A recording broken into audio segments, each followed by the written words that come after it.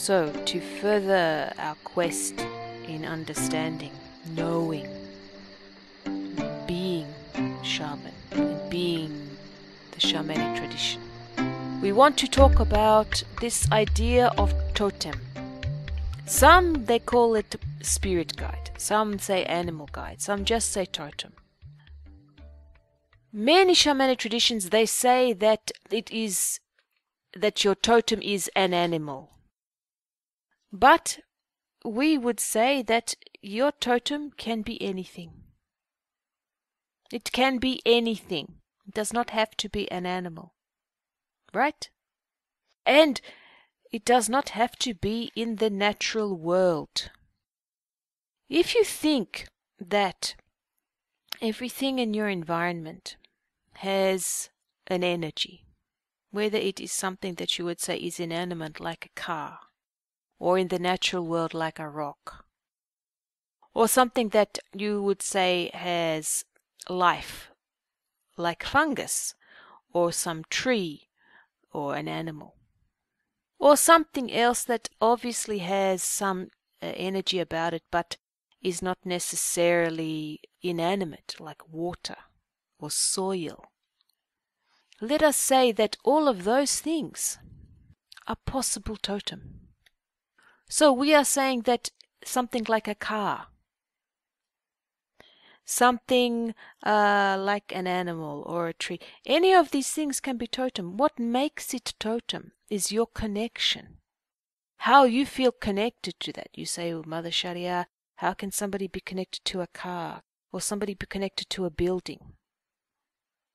Well, we would say, first of all, that many people in your Christian religion are connected to churches, right? For them, it is the embodiment of their God, the embodiment of their Christ energy, right? This church. So that for them is like a totem. It even has the spire with sometimes the cross. That's totemic. Or the bell, right? That's totemic. So that's already in your culture, in your way of being, your life. It can be something like that. If you look at a car, it could be the fact that it moves. That means movement is your totem. It could be that it is from the metal. That could mean that the metal is your totem. It could be the color, the paint. So that could mean color is your totem, right? But it's all embodied in the car.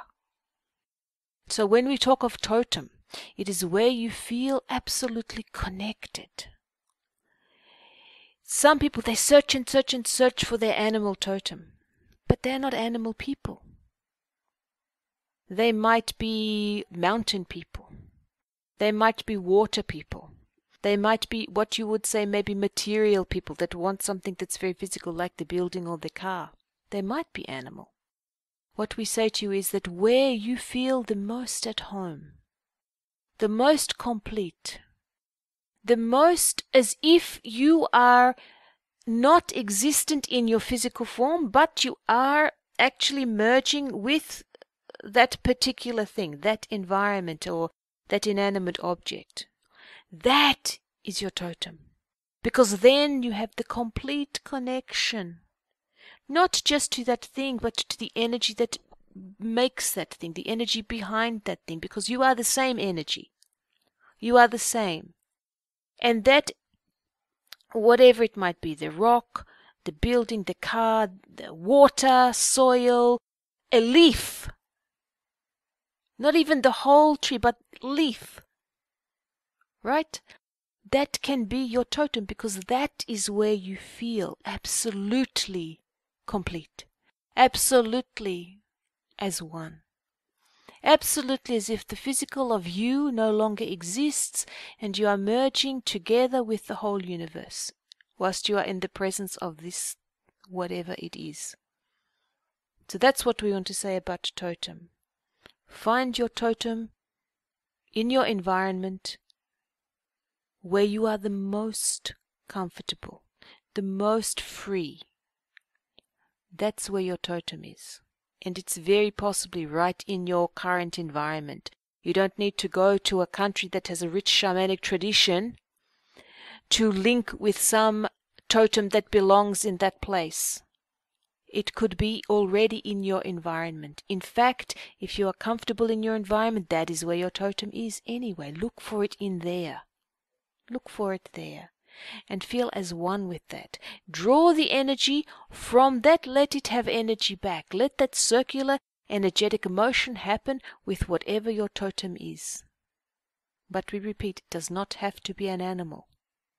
Because every single thing that you can imagine in the universe, whether it be star, another planet, the car, the building, the animal, the bird, the trees, the ground, the soil, the rocks, the mountains, the water, all is energy. All has spirit. And all can be totem. That's what we say.